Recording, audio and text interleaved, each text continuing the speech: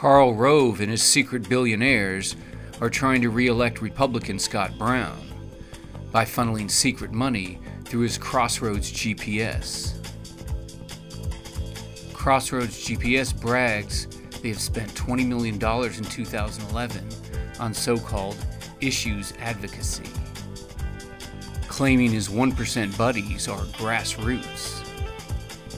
Rove buys up airtime, then runs ads attacking Brown's opponent, Elizabeth Warren, in order to help Scott Brown.